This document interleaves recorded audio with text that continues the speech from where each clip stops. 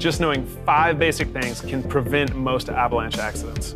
Get the gear, get the training, get the forecast, get the picture, and get out of harm's way. Now that you've got the gear, you've got to get the training.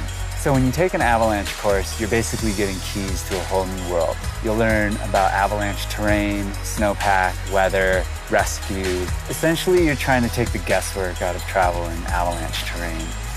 As a first-timer just coming in, it's really important to take the right classes and gain all the knowledge before going out in the backcountry. Getting the training isn't just taking an avalanche class. It's a great start, but really it's about practicing what you've learned.